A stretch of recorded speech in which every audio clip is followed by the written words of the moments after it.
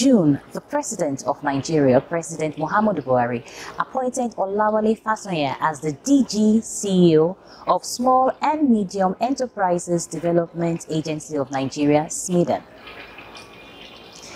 On this edition of The Exclusive with Kemi Ajmobi, he tells me about his vision, his goals as the new DG. It promises to be an interview that will help SMEs and other business owners on how to run their businesses and funds that are available at their service. Welcome to another edition of Exclusive with Kemi Ajmobi. And like I always say, sit back, relax, and enjoy. Thank you so much for giving us your time, sir. We're truly grateful. I know you have one or two things to do, so I'll just go straight to the point. While I was going through the research on you, after you were appointed as a DG and CEO of SMEDAN, I found out that you've been one of the pioneers of SMEDAN. So take us through that process of being a pioneer and how you've also helped to build SMEDAN to what it is today. Yeah, thank you very much. You know, the agency came into being in 2003 with an act of the National Assembly. The agency was set up primarily to develop MSMEs in all ramifications, and prior to the emergence of SMEDAN, there has not been any agency that has been in charge of a coordinated approach to SME development. So when we came on board, initially the Act says the agency should be called SMEDAN, Small and Medium Industry Development Agency. But when we came on board, we find out that if you say just industry, you have to look at the commerce side. And so in order to make it, more encompassing, we changed the name to Small and Medium Enterprises Development Agency, as it is in some other parts of the world. I was part of it when we started, just 3 or 4 of us. We started in one room on a table like this, So, and we have been able to grow it to what it is today.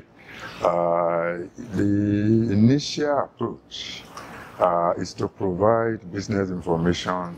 And so we started by going to all the states to sensitize governors on the need for them to embrace SME development, because going by our initial statistics, we found out that the economy is actually running on SMEs. Because if you look at the population of large businesses in Nigeria, they are not up to 1 million. So when we had the survey that says we have 41.5 MSMEs in Nigeria, out of that 41.5 million, the total number of even small businesses and big put together is not up to 2 million. So the rest are nano, what we can now call nano and micro small businesses. The medium ones are very few, the large ones are very few. So the agency now have the mandate to make sure that we now can hold a number of these small businesses. And majority of them operate informally. So part of what we started doing was to even see how many of them we can formalize.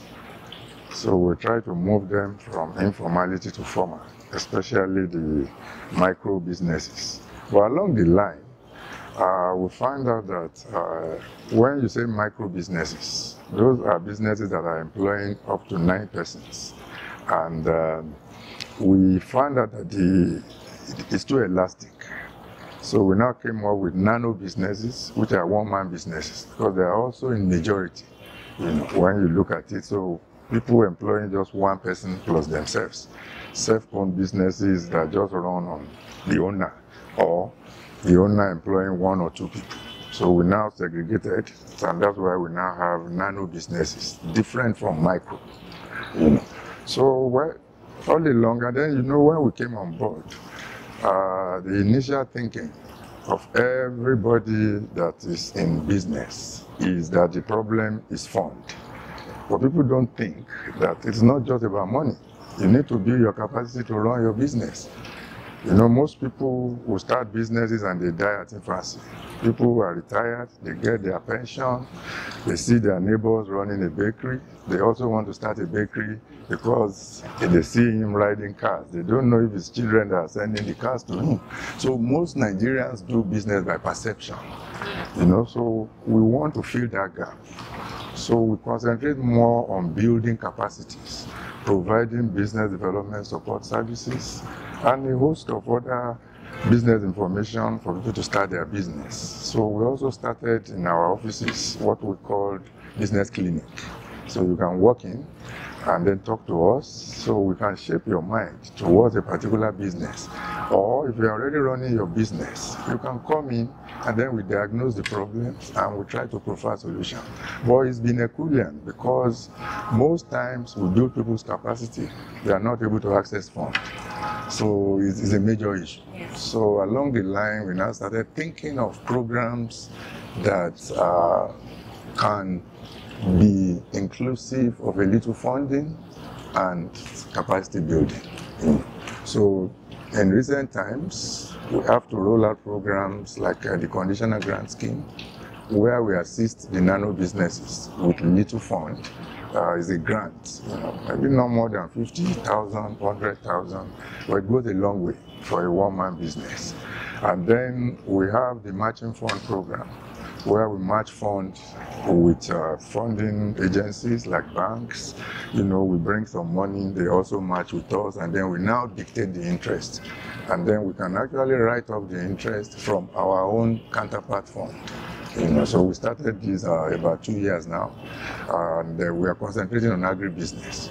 So as an agribusiness owner, you can access between 2.5 and 5 million to inject into your business. Payback at very minimal interest rates, maybe maximum 6% or so. But you know, we still run on government subvention.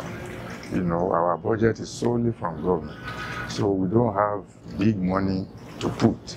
But I think we've been able to do, at least this year now, with the banks we are matching funds with. We have Bank of Agric, Fidelity, Jais Bank. We've been able to pull about 500 million, you know, and this the banks we on lend to beneficiaries. Nice, nice. But as DG, are there, initiatives that you intend to put to the fore? What are the things that you intend to do as DG that will be different from what your predecessor was doing? Yeah, you know, over time, we now know exactly where the shoe pinches small business, like growing businesses. So, like I said, one of the major things is capacity. But now we don't want to continue doing just classroom kind of training and all that. So what I intend to put a lot of emphasis on, and I've briefed my staff, and we are currently training them to provide advisory services. There are a lot of people out there doing their business, but they don't have the requisite knowledge. So we will go out. We will make sure that we send out our staff. They will now be like extension officers who will visit you where you are doing your business, ask you questions, provide solutions, advisory services. It goes a long way. So if we now discover that, okay, your problem is funding, we identify a funding agent. And like I said, apart from the matching fund, we are also, before the end of the year, we want to experiment with a microfinance institution. We already have subscribers from the private sector. We have some BMOs like AWEP, Association of Women Entrepreneurs, NASME. They all want to have shares. So we are virtually ready.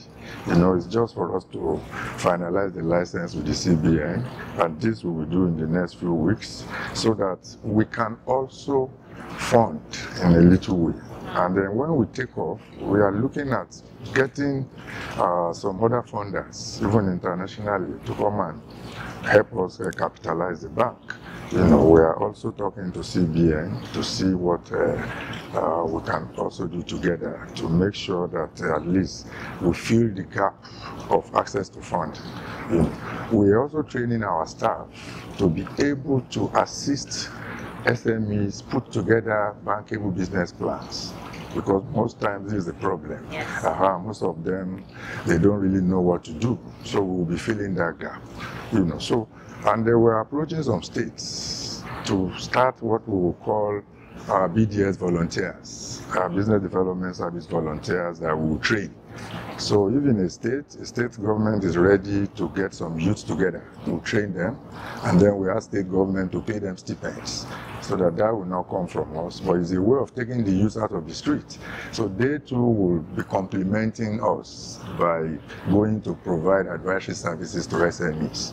So these are some of the initiatives, and then we also know that a lot of SMEs don't have where to practice what they know. They find it very difficult to get workspace. So we have 23 industrial development centers scattered all over the country.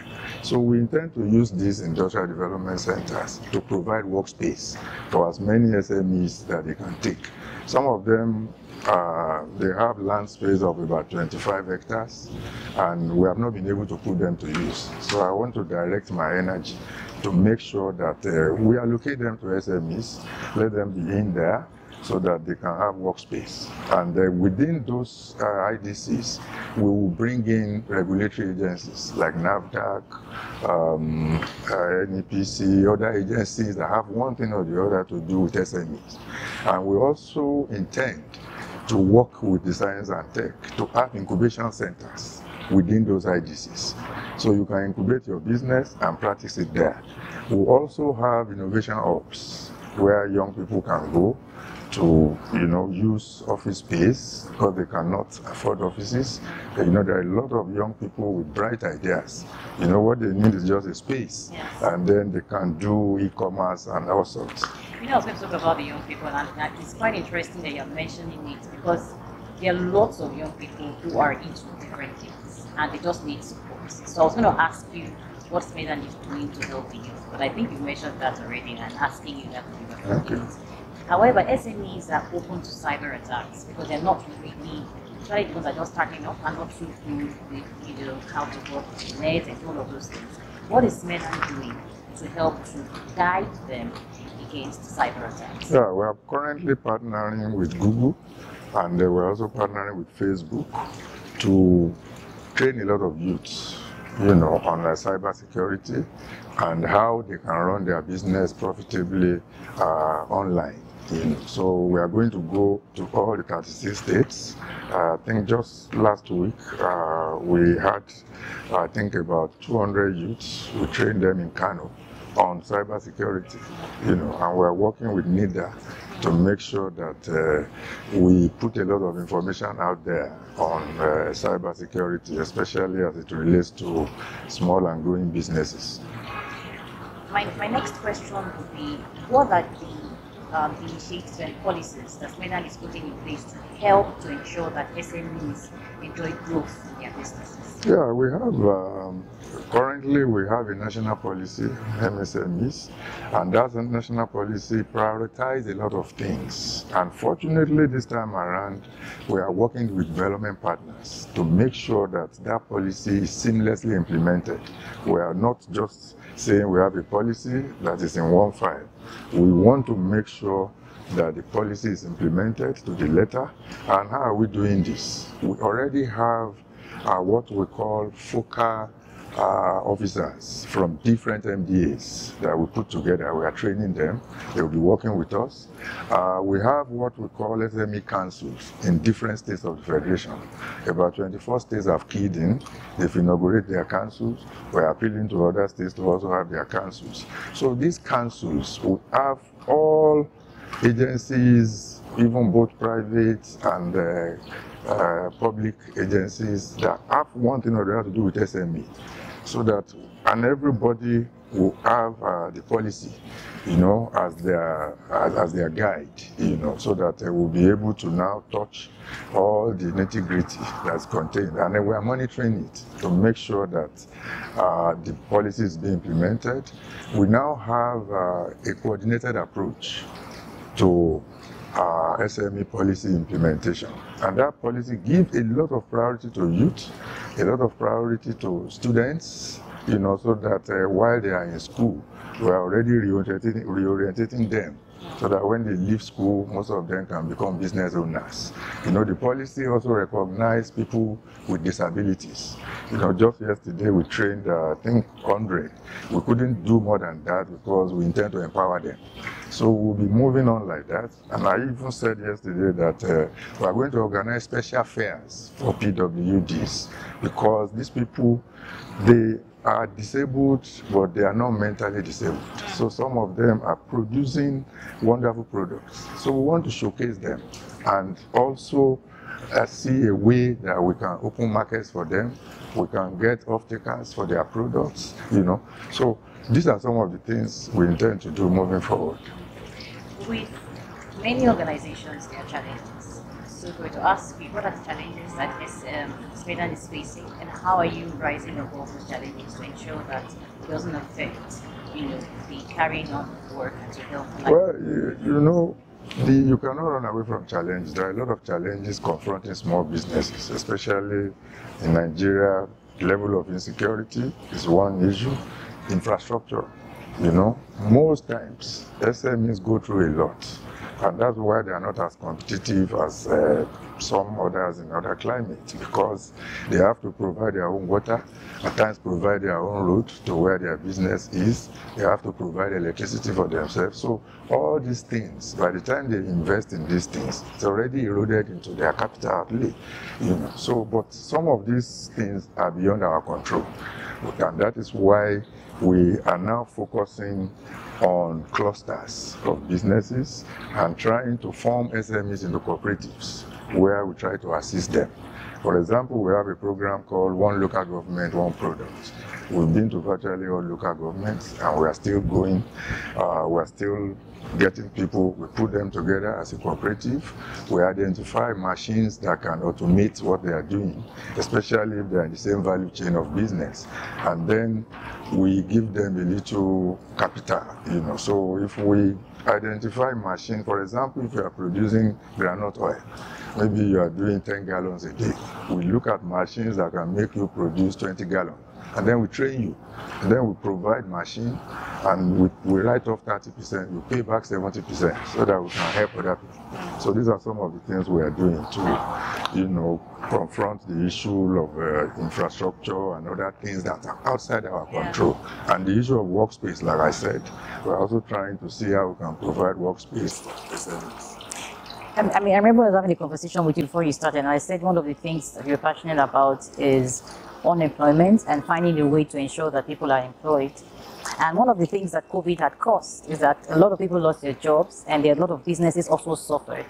In what ways are you helping to encourage employment, and what is SMEDAN doing about this? Well, most of this, our youth program, is actually to encourage employment. We have a particular program that we call National Business Skills Development Initiative. So what we do there is that we bring youths together, we train them, and we give them starter packs. And then we now monitor them thereafter. So if we give you a starter pack, maybe within 6 months, you are able to now enlarge your business. You'll be able to employ 1 or 2 persons, And that is why I said we'll also deploy officers to visit them, to try to help you solve some of your problems, The issue of funding, which I told you is major. We are putting a lot of attention to see how to attract funds for SME, to see where they can access funds at single-digit interest rates. We just recently also were working on a portal called Credit Information Portal for SMEs, so that when you go on that portal, you'll be able to know which funding windows are available with banks, at what interest, and how can you access it. And we can assist you. In fact, our intention is to get banks to key into the portal, so you can actually apply through that portal. And then we follow up for you to make sure that you access funds. But these days, a number of banks have also approached us that they have SME-friendly loans, that they don't really require collateral. I know recently IBTC, Fidelity Bank, came to us, and we're going to partner with them to make sure that SMEs are able to have information, because most times the problem is even information. So we are also making sure that in all our 36 state offices and the FCT, we have business information centers and SME clinic, like I said. So those people will be providing information to you. If your problem is NAFDAC number, we'll provide information and we'll link you up and we'll follow up so that it doesn't take you a long time to get your NAFDAC certification. So if we now are sure that your problem is funding, we will know where we refer you to. If it is not within, those initiatives that we're also complementing funding with capacity building. Thank you so much, Mr. OLAWALE Fasanya. It's been really nice speaking with you. But before you go, I want you to look at the camera. Which of the cameras are you looking at? This one? And then just, speak to that person who has a business and is struggling, or that person who has been in it for a long time and is experiencing issues. What is SMEDAN out to let people know? And what would you want to say to them also? Yeah, well, what I will start by saying our slogan, which is think big, but start small.